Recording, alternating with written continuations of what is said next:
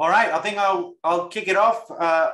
First of all, thank you to the community for joining. We're just seeing an increased number of participants. Thank God there's not a sound indicator for that because it'll get very, very, very noisy. I've got an internal bet about what number of participants come as soon as Harry follows anything. And of course, Aatif compliments to you as well, both strong combination. So I'm sure it's going to get the post 100 mark, but we'll expect that in a bit. Couple of key things before we start. Today's webinar is brought to you by Paklaunch. Ali and the team, they've done a phenomenal job in building this community that's connected entrepreneurs and global investors. And, it started off, I think, 29th of April in 2020 as kind of a single WhatsApp group. And now it's got 100K plus entrepreneurs. It's helped fund tons of companies and tens of millions of dollars and really been a predominant name. So Ali, well done and congratulations on your 2 years in building this community. I think you and the team have done a fantastic job. I know you have a conference coming up in June, so looking forward to attending that. Really, I think it's been tremendous in being able to build up both the community. So with me, I'm Yousuf Khan. I'm a partner at Ridge Ventures, sometimes known as the lowly intern, unpaid at Paklaunch. So I do work for Ali now and again. I usually get paid by Zareen's Masala Chai, but we haven't had that yet. So I'm building up my tab and credit with Ali to be able to do that. With me today, two amazing guests. Harry Stebbings is here. Harry, great to see you again. And Aatif, great to see you. Both of you, actually, we've got about 40 minutes and we've got some questions and the questions are going to come in quite fast. I don't want to, we want to promise that this was not a typical vanilla conversation. So I'm not going to go into and say, please tell me a little bit about your background. Everybody knows who your background is. If they really don't know, they should really be looking on your website. But what I will allow you to do is to just talk about just a little bit about the last, just in maybe 10 or 20 seconds, what have you been up to? How are things going? And let's just get stuck in. And then I've got a bunch of questions about how you've been able to work together. So with that, Harry, how are you? How's it going? How's life been treating you? Great to see you here. It's going well. It's going well. Let's do the last 18 months. About 12 months ago, I raised $140 million and I split it between two funds, an early fund and a growth fund, 30 and 110. I honestly find it very funny when investors have theses. I think the best founders will find markets and shape markets. My job is to find the very best founders and help them become even better in some small way.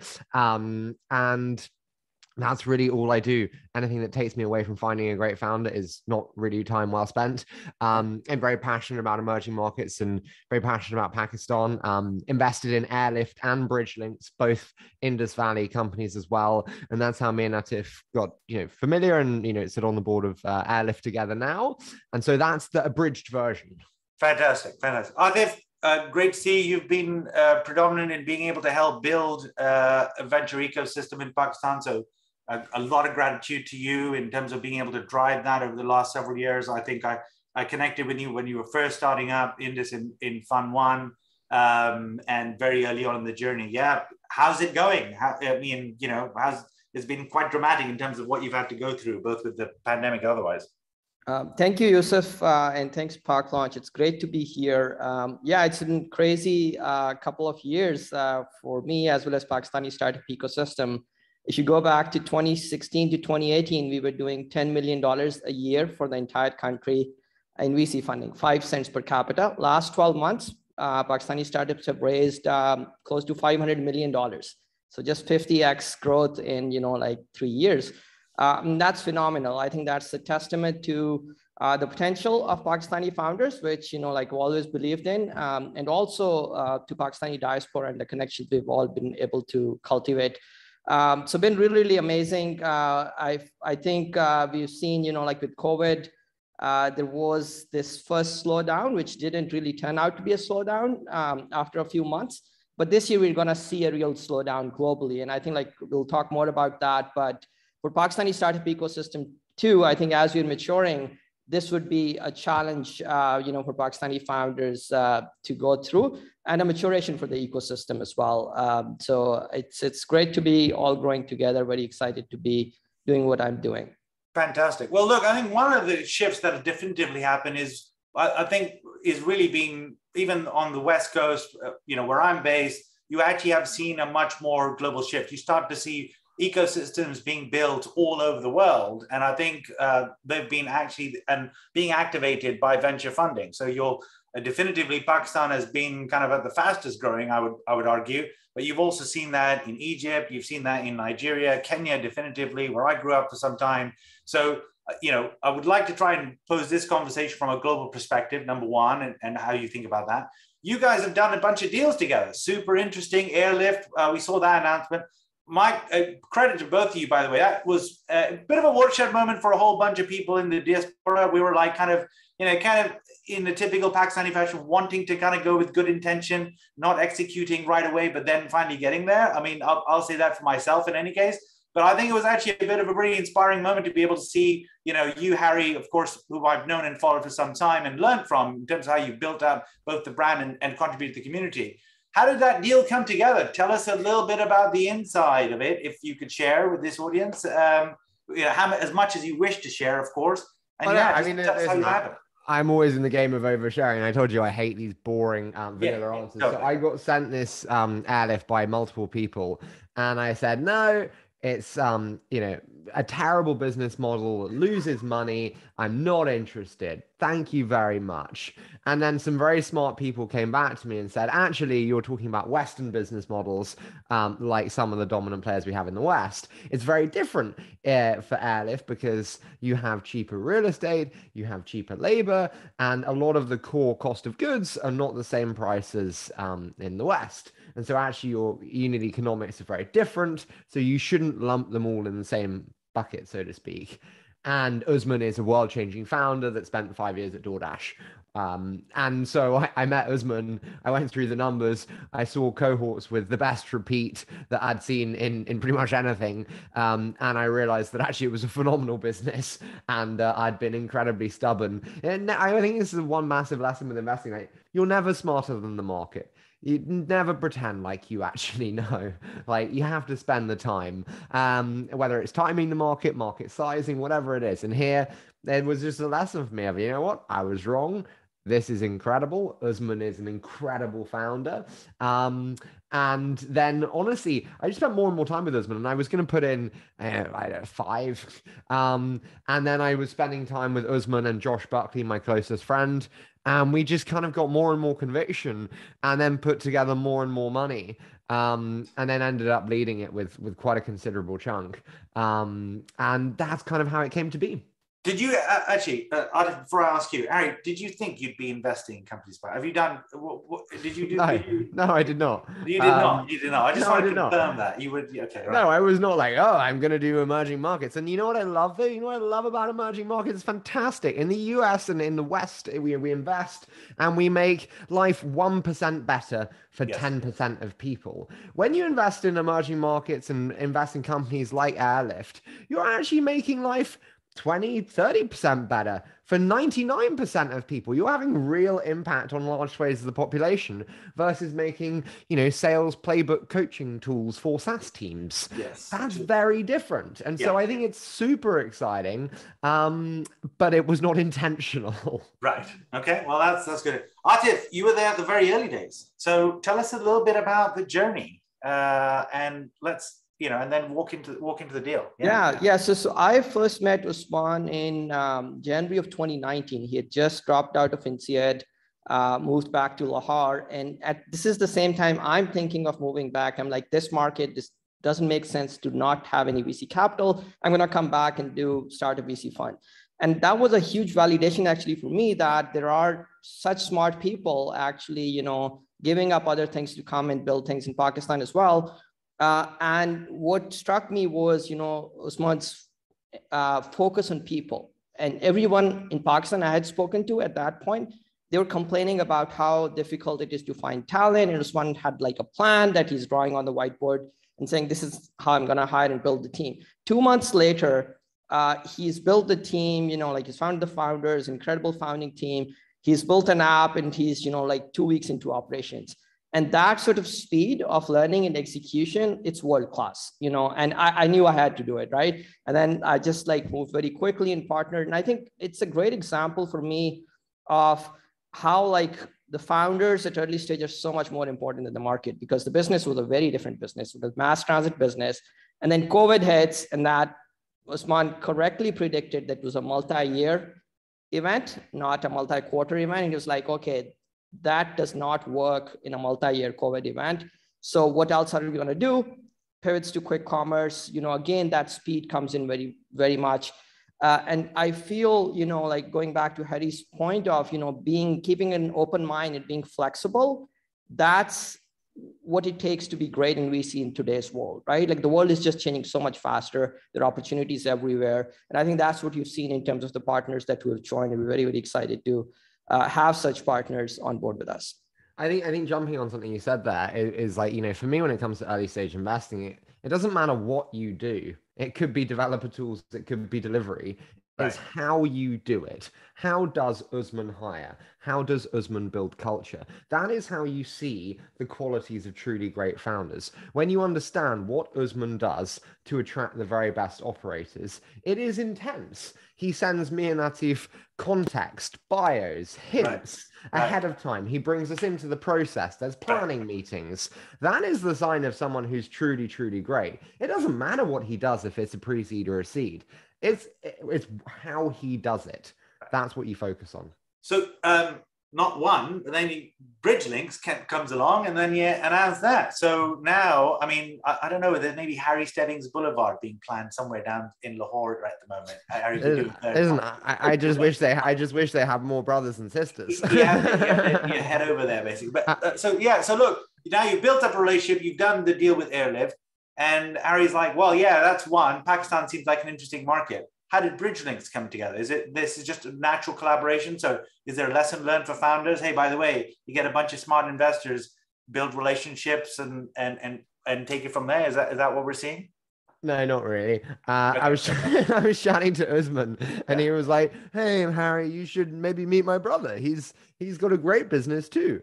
And I was like, okay, sure. Like, that works for me. Most people often kind of have this when you're a VC and you're like, okay. But Usman's got a high bar on good. And he's like, he's really good. So I was like, okay, I'll meet your brother. Great.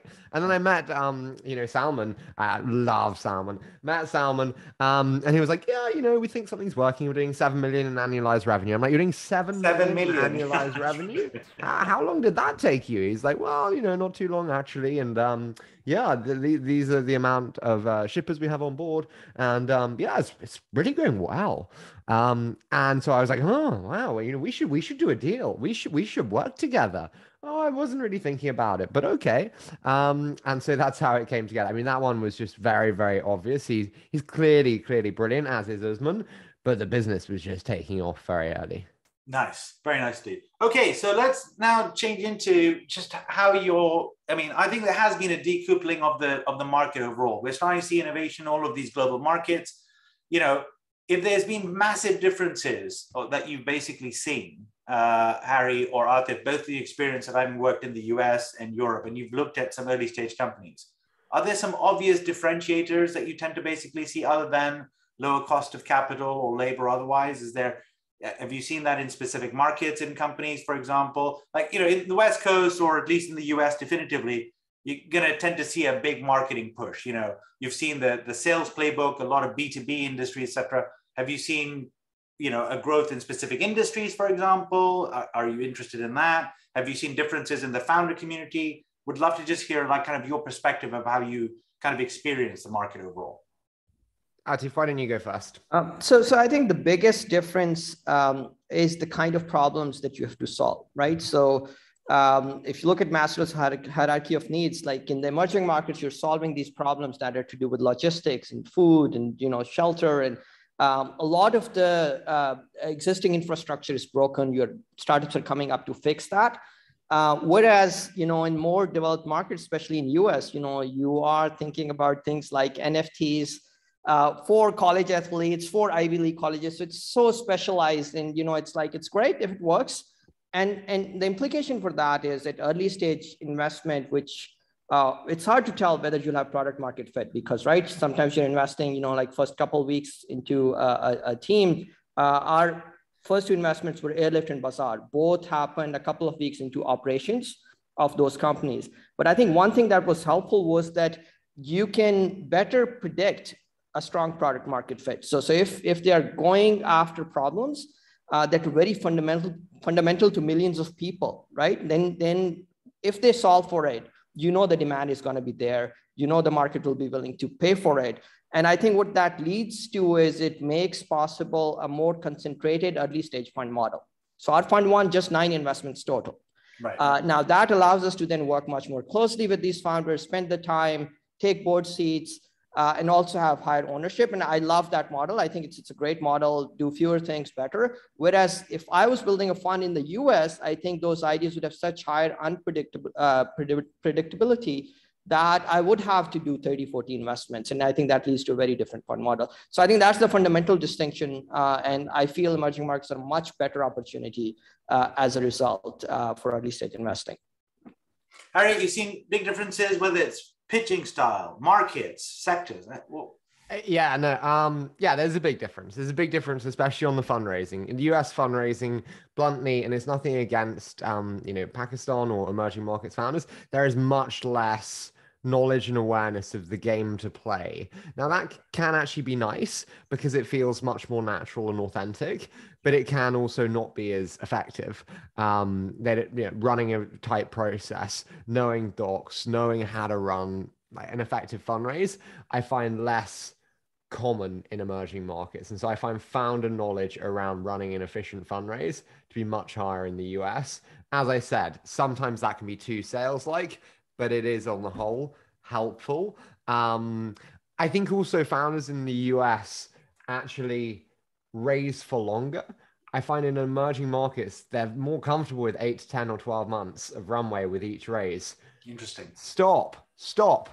We are not continuously fundraising.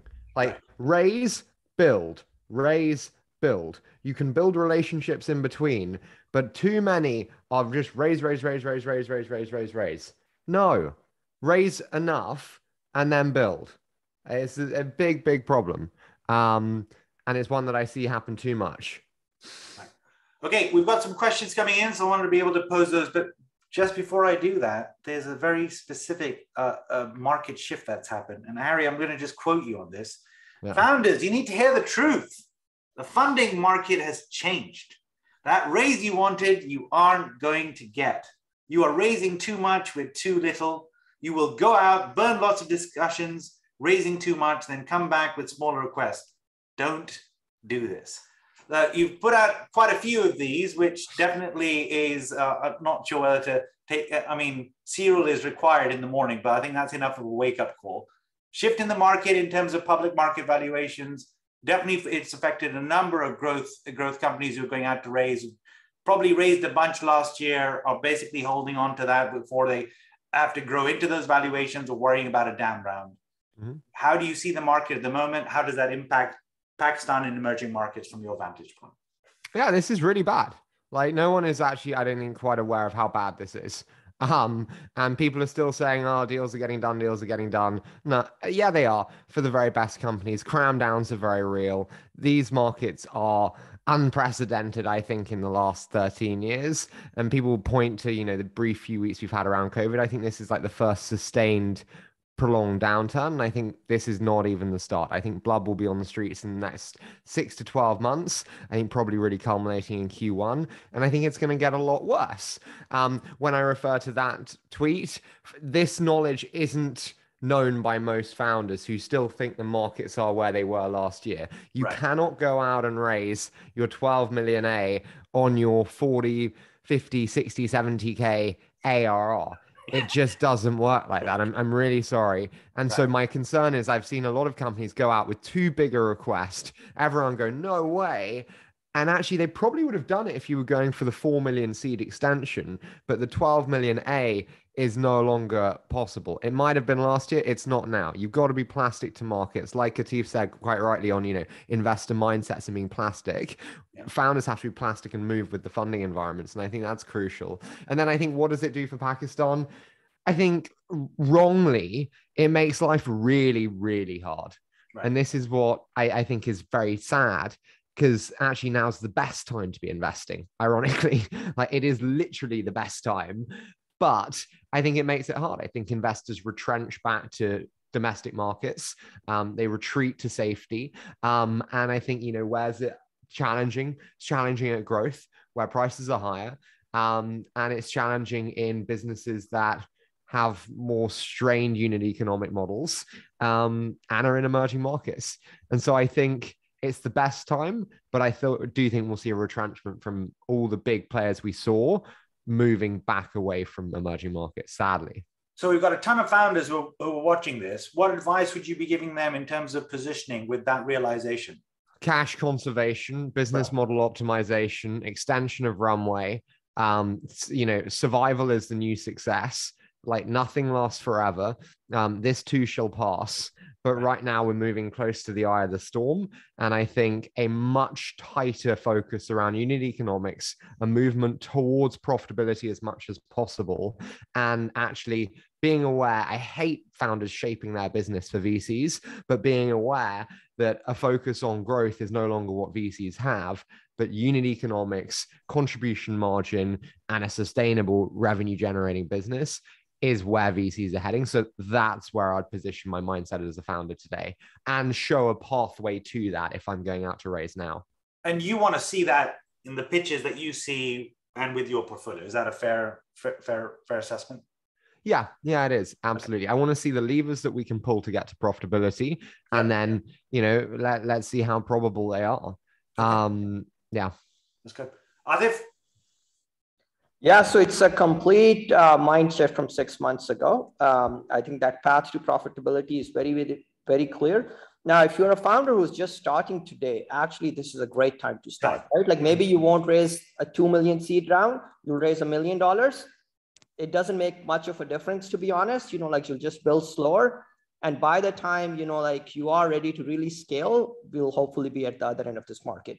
But anybody, if you've been around, and especially in emerging markets, Harry is right. They unfairly get the long end of the short end of the stick, and those are considered high risk. So that entrenchment first happens in emerging markets. It affects growth stage companies more. So I feel like that's the red zone where you have to be really, really careful and doing everything you can to extend that runway to 12 to 18 months. I think that's the most important thing. Bring in more cash, cut down on expensive, figure out, how to change the business model to have that path to profitability.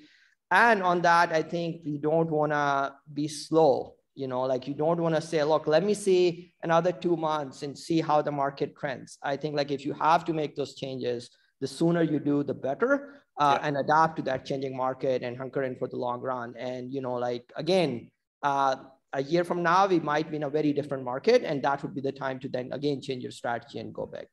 Yeah, I'm so with you. It's such a good point, Aatif, on now being the time, not next month, not 2 months, now, and being very, very diligent around execution. I think the other thing is in the US, there's a lot more fear of running out of cash, it would seem, actually, from the founder perspective, which is maybe, I didn't expect. US, when they hit 6 months of runway, they're out pounding the pavements fundraising. Often I'm meeting emerging markets founders and I'm saying, what is the cash profile looking like? How much do we have left? And they're going 2 months. And I'm going, wow, that's you're going out to raise a 20 to 50 million round. Even if I sign today with legal transactions, you may not get cash. You fundamentally have leverage when raising, and the less time you have, the less leverage you have. And so 2 to 3 months is not okay for going out to raise. Okay. So one of the things is very conscious, kind of the elephant in the room, is when you look at global investing, there's always this aspect of, don't know the market well, haven't been there in some cases. I keep hearing about things in the news about the politics otherwise. And that applies to all markets, candidly speaking. I came to the conclusion that honestly, every country, West, East, or Central, has its problems, and there's always going to be market dynamics. But there has been this notion on the emerging markets, like, oh, well, how do we look at the economic turmoil? How do we think about political changes? I think from my vantage point, if you think about early stage investing, it's going to take you 5-10 years to build a great company over time. So you know what? If you believe in the right business, you believe in the market in the longer term, and you're going to go into that perspective. But Harry, this was first investment in Pakistan, but now you're definitively looking at probably more deals in emerging markets. How have you thought about it? And then Aatif, to you, you made a shift, right? You've come back home, so to speak. And yeah, again, Pakistan has had its checkered history on the politics side. How did you start to climatize and say, okay, I'm going to build a venture ecosystem and be part of, investing in early stage companies from that vantage point? I think there's rarely a Pakistan deal that raising north of 30 million that I don't see, having done airlifts around. I think about it in the same way that I think about investing in the West. If I had a company that said, oh, I only want to be in the UK, I would challenge them. And I think, diversification on a customer and a revenue basis by geography is always important, whether it's moving from the UK to France, Germany, and Spain, or whether it's US to Europe, whatever. So bluntly, I think it's important that you always have diversification in that way. Airlift is now in South Africa, plans for expansion to other countries. It mitigates all forms of risk when you have diversified geos. And I think it's the same when investing anywhere. Now, you do have slightly more around kind of, political questions and, everything that comes with that. But as you said, this is a 5 to 10 year, investment journey at the minimum. Honestly, I just don't think any of us are smart enough to predict out the political environment in 10 years. And then, well, you know what, Yousuf, what's the IPO market going to be like in 10 years? Can you tell me that? No, I can't either. Exactly. So let's just, investors are masters at overcomplicating things. It allows us to justify our fee structure. The truth is, we need to invest in the best founders in the world who are changing the game. It is that simple. And the hardest thing is, how do you win those deals? That is the question. I think that's a lot of encouragement for a lot of founders who immediately come in with this mindset. Well, are you interested in Pakistan? Are you? I'm like, look, do you want to build a great company? Yes. Go build a great company. Let's figure that piece out. Everything else will take care of itself. And you're not doing that overnight. It's gonna take some time. So let's just actually look at the fundamentals and the team you want to put together. So I think that's my vantage point. I think on your standpoint, would love to hear your kind of mindset change. Look, the political stuff is just noise, right? The macroeconomic stuff is relevant, but I think it's overweighted.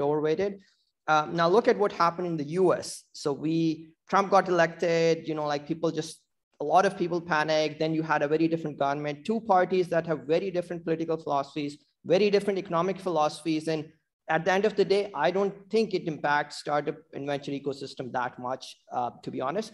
In Pakistan, actually, it's even less so, because the bet of startups and venture in Pakistan is not on the macroeconomy. It's not that Pakistan will, start growing much faster. It's on the economy coming online. You have a $350 billion economy that's at 1 to 2% online. Once that goes to 20% online, you create, 70 billion, even with zero projected growth, you create $70 billion in annualized online spend. Give it a low enterprise value multiple of, 3x. You have $200 billion in enterprise value to be created in Pakistan. Who will create that? It's going to be new companies, right? So it's as simple as that. Everything else is noise. I think in the short term, yes, it matters, mostly because of perception impacts, which I hope, global investors don't overweigh as much. And then the final point on that is, in Pakistan, all political parties, they have very similar economic policies. They all want power, but ultimately at the end of the day, they all are trying to bring more FDI in. They all are very, very supportive of tech startup and ecosystem. Actually, access here to the prime minister, no matter what party it is, for startups that are doing well, for the VC ecosystem at large, is very straightforward. There's lots of support by the regulators, and we expect that to continue. Okay. And I think, sorry, going back to you and just for the founder audience here, I think one thing as well is investors invest in lines, not dots. You cannot just come to investors now because you want to raise. It doesn't work like that. trust is the only currency we have, and that is built over time. And so I would have 5 to 10 names of investors that you want to build trust and a relationship with. And then every quarter, I would update them on the progress of your business. It could be with an investor update. It could be with a Zoom call. It could be with a Twitter DM. I don't care. The touch points are what counts. And so have those 5 to 10 names, build that level of trust. And then when it comes to the raise, it's not, Yousuf, nice to meet you, I'm raising $10 million. Yeah. It's, hey, you followed the journey. You've seen our expansion into this and this and this. And now we're actually raising to move into, South Africa or wherever we're moving. That's how you do it. And I don't find actually enough in emerging markets invest in lines, not dots on the relationship side for investors. Yeah. By the way, just as a note of caution, for those of you, Harry has a followership expanding several million and the downloads for 20-minute fast. If you are a startup and you've hired a PR team and you want to be on the podcast, don't email him. He needs to build relationships and trust. And he needs to get that. He gets those requests all the time. Is that right? Is that that's a fair? I thought I'd save your email inbox a little bit of a time, right? I mean, my girlfriend reads my tweets to me and I shiver. Yeah. No, I mean, it's the worst, but PR are the worst. They email you cold, say, "Hey, my client wants to come on your show." Come on. Well, look, let's talk about. Look, it's a competitive market in terms of early stage companies. You're competing for mind share. Because everyone's trying to figure out whether they should be looking at the final episodes of, say, Ozark on Netflix. I mean, you're just competing for mind share every single day. Harry, you've been, absolutely epic in terms of being able to build a brand, build a platform which is connecting finance and media. When you look at some of the early stage companies, now they've got more competitive, have to be more competitive than before. For the founders that are out there who are building some early stage companies, could you offer some advice in terms of how they get the name out there, where they need to put in the effort? And it does take a lot of effort, but it's not easy. So just a couple of tidbits would be really good. Yeah. I think first of all, messaging sucks. 99, and this is not emerging markets focus, this is US as well. The messaging sucks. The brilliance of great brands is you stand for them or against them. It doesn't matter if people hate them. But you will have people who love them then too. But you have to have people resonate with it in some way. You have to be strong and bold. If you are doing an accounting solution, say the current system sucks. Don't say aligning your revenue team. Right. That doesn't excite anyone. You have to be bold and you have to be courageous. And actually, you sometimes have to be a little bit arrogant in your marketing. You have to sell ahead. You have to sell the vision. People, want to know why you do it, not what you do, to Simon Sinek, which is quite right. And so I think be bold, be courageous. You've got to stand out from the crowd. And then I also think it's in the neutral where everyone fails. And so I would just think about the most adventurous ways you can put your messaging out. And then also if you're building content plans, I think content for sure, obviously, is, the future of organic brand building.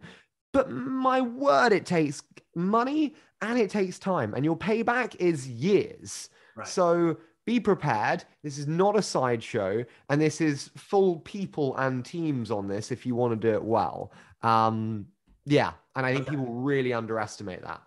Okay, so question for both of you. It's coming through. Let's talk about founders do and don't. So let's just go on the negative. There's a bunch of stuff that founders are pitching to you. What shouldn't they do? What pet peeve or otherwise? Aatif, you first, and then Harry, over to you.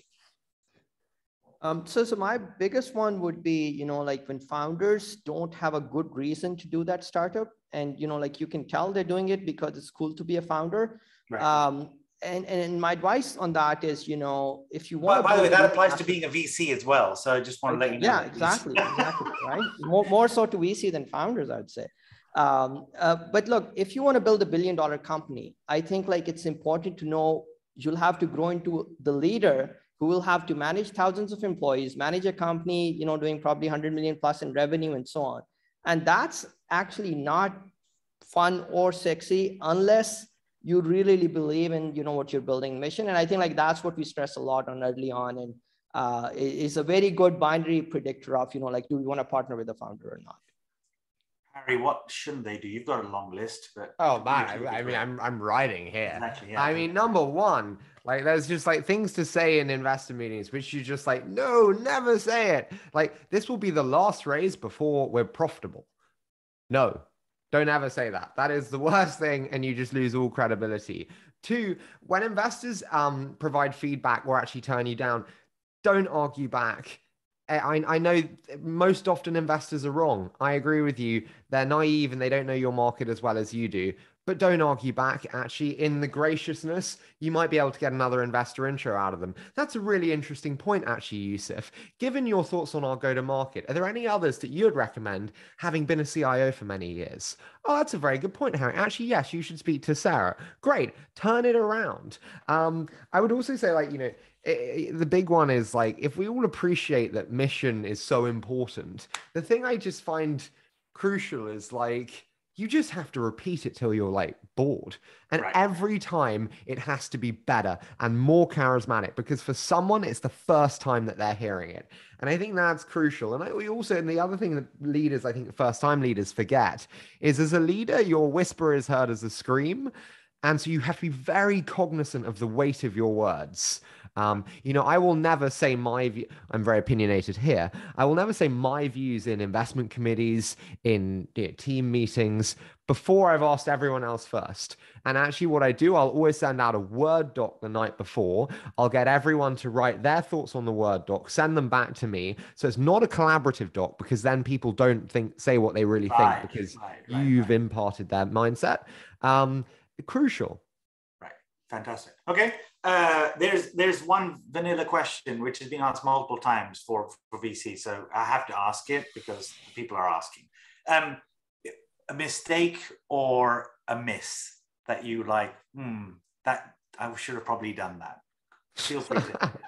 And of course, the vanilla answer, Harry, as you well know, there's tons of mistakes. Of course. How long have you got? Just give us one or two. I think I've lost about $500 million in misses. I genuinely think it's probably about that. Actually, if you go first, because I'll feel terrible. So I think, the anti-portfolio question is always interesting. We like to track that a lot. Pakistan is too early. I'm sure there are tons. I'll find out more. One I would call out is, I think the, delivery space. So as e-commerce is scaling in Pakistan very fast, you have to have better courier companies. The incumbents like TCS in Pakistan have been very weak. So there have been a couple of startups. There's Postex, there is Swift, and we looked at them, but Postex case, we didn't move fast enough, and others, they weren't early enough. But I think that's the one sector where I do feel it's very exciting. It's going to be very big, and so far we have missed out on that. Maybe we'll get a shot at it again in future. Okay. $500 million, 1 billion plus. I'm definitely at a few hundred million. I'm still early on. So. Oh, I mean, mine is brutal. I mean, I think one that was very well known is Pipe, the revenue replacement product. I think I saw that at, I don't know, 5 or 10 million valuation. It's now a 5 billion valuation. Well done, Harry. And I knew the founder. That was incredibly, so stupid. I've known the founder. I thought he was brilliant. Terrible decision. And I mean, then there was Deal, the API for payroll and compliance, scaled to 100 million in revenue. Every single round, I turned it down. Like the first round, the 30 million round, the 100 million round, it was always too expensive. And I think it's the lesson on pricing, which is like under a certain threshold, if the founder is truly amazing, like Alex, then you pay up for it. And actually you have to, be aware of the exception, but move with it. Those are probably two of the most lucrative. One that I'm feeding a lot right now is Riverside.fm, a podcasting platform that just raised 35 million. Unbelievable. Again, really big lesson here. I know everything about podcasting, right? I've done it for 7 years. Biggest miss. You know too much. It was the expert who's wrong.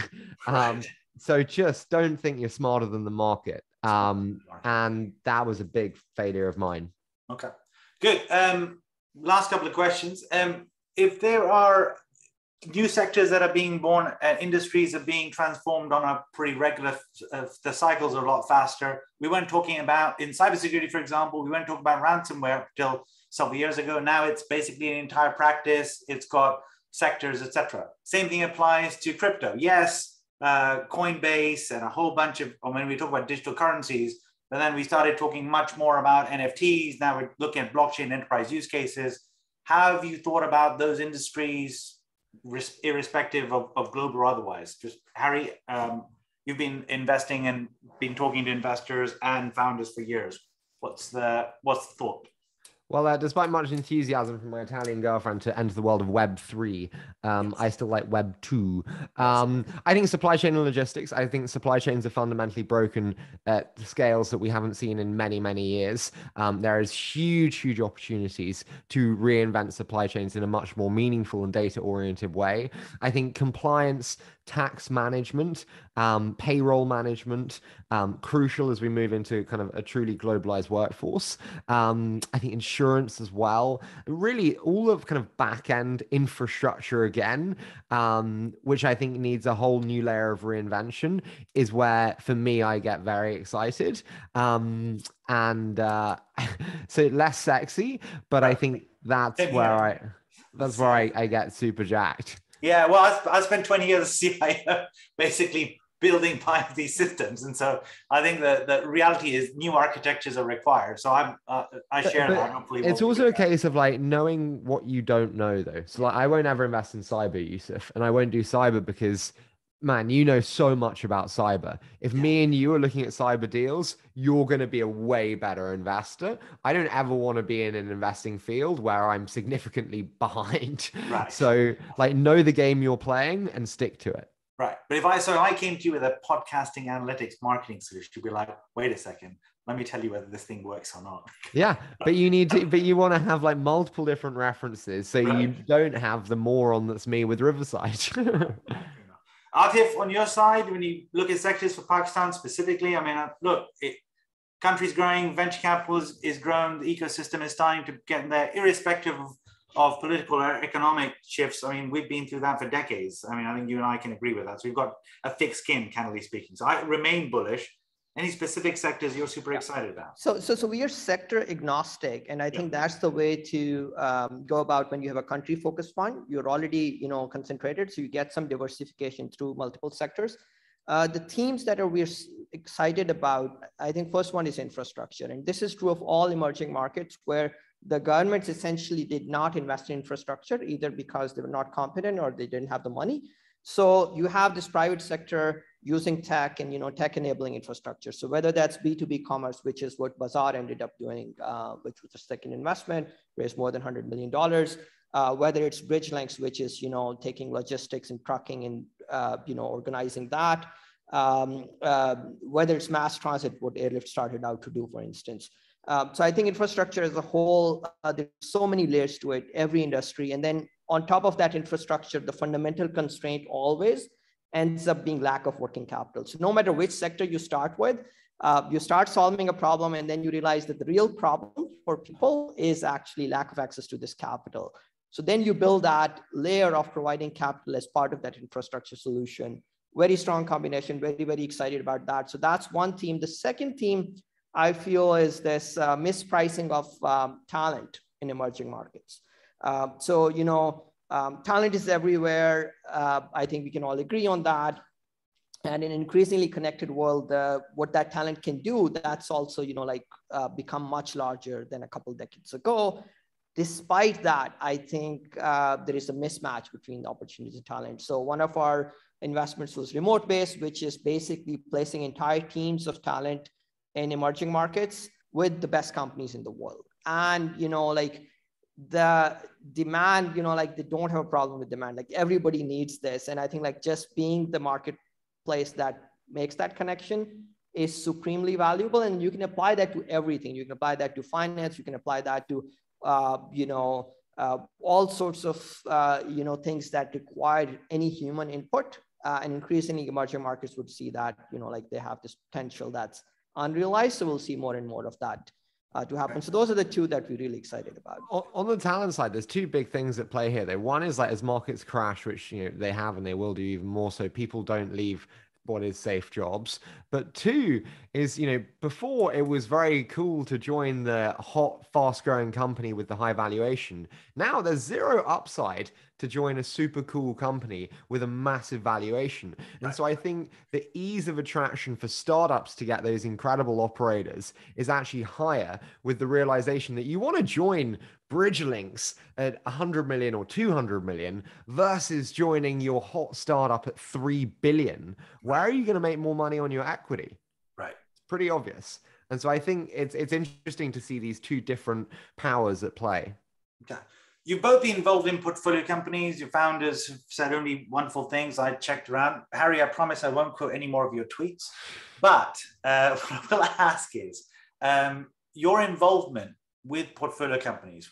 What, each of you, we all operate differently from that standpoint. I get more involved, for example, on if you're selling to CIOs, I can help a portfolio company on being able to look at that messaging, or enterprise go-to-market.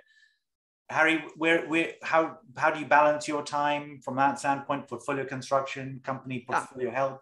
Yeah, I think it's a really good question. I think twofold. One, I'm very humble in terms of what I know and what I don't know. When it comes to fundraising, I think few people are as well connected as me, having done 3,000 shows with VCs and knowing every partner pretty much in venture individually. But that's pretty much it, other than product marketing and content marketing. Like product strategy, expansion, I don't know. And I'm very aware of what I don't know, but I aim to be the world's best switchboard. So whether you have a problem on login challenges, or you have a problem in integrating referrals into your consumer dashboard, I have the best operator in the world for you to speak to on the same day. We have 20 product, 20 growth, 20 sales, 20 marketing. On demand, we can connect you to the single best person in the world to help you solve your problem. And so I think my job is to be the best switchboard in the world and to be very aware of what I do and don't know, and bluntly give the founders the access to the best people who've done it before. It's that simple. Fantastic. Aatif? Having seen Harry in action, I can vouch for that. So he'll pop up a name and then he'll get at the person to respond in 5 minutes too. So that's an amazing superpower. Look, for me, my background has been, I built LinkedIn's growth team, so consumer products, growth, product strategy, love doing that. So tend to over-index that, but becoming a VC, I also realized that if you back the best founders, they often don't need help with that. They get really, really good very quickly. So then it switches to fundraising. And I think like being from a very nascent market, like that still is the most important thing. And there is a lot that goes into it, it's about, finding the list of VCs you want to attract, but also building that relationship over time and figuring out who's the right partner there. And, like, what's the sequencing and how do you map, not just look for this round, but like, what do you need till the next round? So all sorts of those conversations, but generally speaking, very involved, always available. And that's why we have the concentrated approach. So whatever is highest on the founders list, either I try to help, and often when I can't, then, we have an LP base, which is also operators and VCs. So in our fund one, we had 80 plus individuals, all, like founders, operators, VCs. So we can loop them in to help. I've offered it before, but if any of your portfolio companies need help on understanding enterprise go-to-market from a CIO vantage point, I'm happy to basically. Would love that. I think we're still in the consumer stage, but we'll get to enterprise B2B soon in the second wave. And I think would love to take you up. I think it would just be a lot more fun, to be perfectly honest, from my standpoint, to work with you guys. So yeah. Questions coming on about incubators and accelerators. Viewpoints on this. Founders need to get the truth. So, Harry, I can either dig up a tweet or. Well, I mean, incubators seem to be like newsletters from 2015 and podcasts from 2018. Everyone bloody has one today. Right. What do I think? I think few are actually worth it, but some are very worth it. I would think I would optimize for very high touch, small batches. I think that's where value is driven. High touch, small batches. Yeah. Okay. High touch, small batches, with great operators running them. I bluntly see a lot of operators running them who aren't very good or failed operators. Right. And do your work on who's running it. Honestly, I think in most cases you don't need to take it. The truth is they are expensive. They actually generally provide little. And actually, you can do it on your own or with a brilliant investment from Indus at the early stage, more efficiently, more cheaply. So honestly, in the majority, except for the creme de la creme 5%, I say lean away, focus on product early, and work with great pre-seed and seed investors. Fantastic. Aatif? So I agree. And what I'd add is, especially in the emerging market, markets, when you go and join a global accelerator, often that context is missing. So, like we've seen some very counterproductive advice from good accelerators like YC. And I think like this also goes back to all advice is context dependent. So from that perspective, sometimes people overrate the advice they get from these partners, but in emerging market constructs, better to work with people on the ground, better to work with investors who are actively investing in emerging markets and have experience there rather than the accelerators. Okay. A couple of questions comes in about people who want to look at careers in VC. If there's, I think, Harry, very difficult question for you to answer when the question is, who's your favorite interview? I can say that. That's easy. Fair enough. Doug Leone at Sequoia, absolute dream interview to do. Peter Fenton at Benchmark, dream interview to do. Chris Sacca, what a hero. This guy is the OG of humans. I mean, his thoughts on children and parenting, fantastic. So I'd say they are three that really stand out.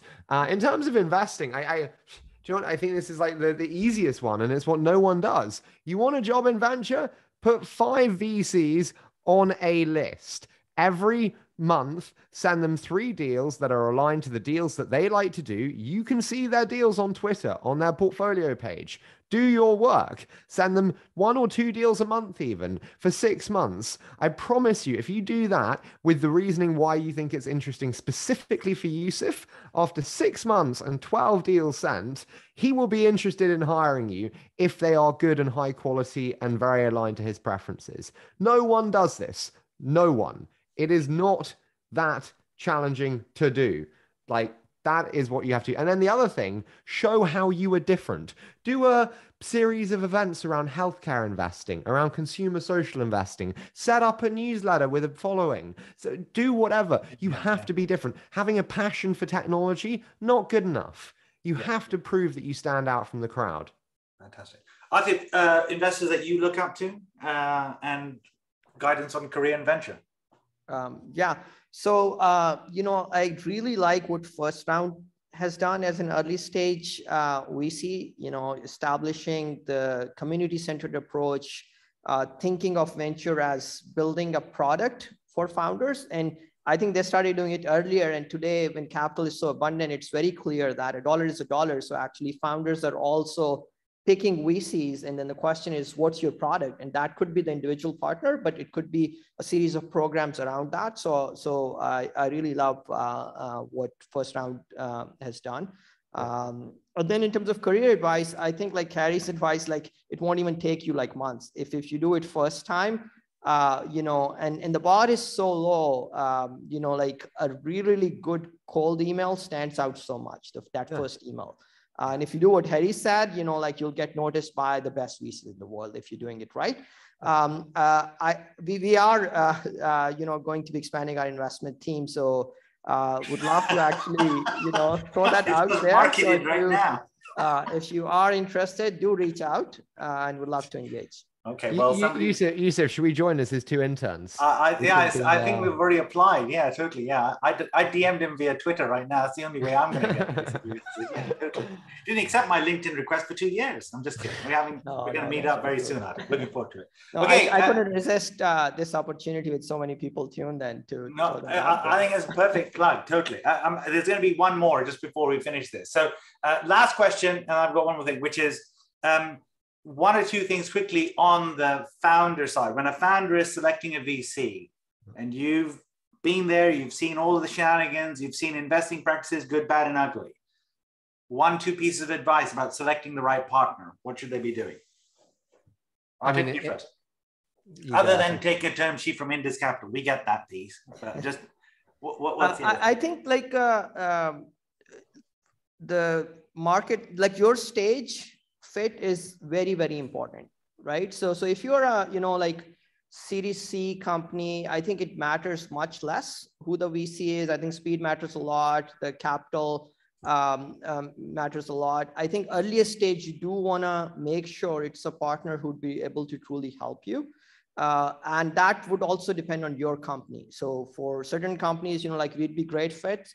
For other companies, we might not be. And I think just spending that time and actually asking those questions. So the mistake I see founders make is they, in their minds, there is this power imbalance, right? So the VCs are the one giving you money and writing the check. So when the conversation happens, the founders are not asking any questions. Or if they ask a question, it's one of those, interviewee, like feel good questions and not really actually, asking the hard questions on the VCs. And I suggest doing that and having a very open conversation. And that process tells you how it would be down the road, because this is VCs on their best behavior. If in that conversation, they come off, like as not the right fit, run away. Okay. Harry, quickly, and then... Yeah, it's easy to be really nice when everything's going well. Every VC's had companies that fail or go badly. Ask them for introductions to them, and you'll clearly understand how helpful they were and if they supported in the tough times. Honestly, don't over-optimize for terms. It's bullshit. Having 10 million more at certain stages versus someone else doesn't matter if you have a great fit with someone. It's a long time you're with them, and actually spend the time to build the relationship. I say do the 36 New York Times questions if you Google them, and go through them. Go through them with your VC. Like, tell me, who was your childhood hero? Why? What song did you get married to and was your first dance? Why? All of these things are really actually important. It's not just about the cash. It's about the person behind it. And I don't think people really spend enough time either optimizing for that relationship or actually building it. Okay. Well, okay. So first of all, thank you very, very much. There's some questions about how to get in touch with you. First of all, there's an open invitation to Harry to come visit Pakistan. I think you'll do a multi-city tour. I will happily drive. Aatif will happily guide, and we'll basically take some flights together. Happy to do that. So I'm in on that one. No problem at all. More importantly, how to contact you. I think, Aatif, you've already got job applications coming into play, so stay tuned for that. Heads up. I think what I'd give advice to everyone is, it's, as Harry's basically mentioned, figure out how to connect in terms of introductions, but do it from a valuable standpoint. Do not send LinkedIn invites cold. It is not a good idea. Not a good idea. Not a good idea. Well, for some, I'm okay with that. But yes, each of us have our preferences, so totally fine. But I'll leave it from that standpoint. Lastly, so it's the month of Ramadan. Eid's coming up, so wishing everyone happy Eid. I'm putting my zakat donations in place. Harry, I know MS is something which is very close in your family, so rest assured, I want to make sure I give a plug. If there's a charity you want to basically mention specifically, I always make a point that every time I speak to you, I always make a donation, because you've been very helpful to me in my career, so I'm going to make a donation to the MS Society. Aatif, is there a charity that you would like to mention to give a mention for this month? Yeah, I would give a shout out to the Citizens Foundation, TCF. It's an incredible, I think, one of the leading nonprofits in education sector. They've close to 2,000 schools that they built over the years.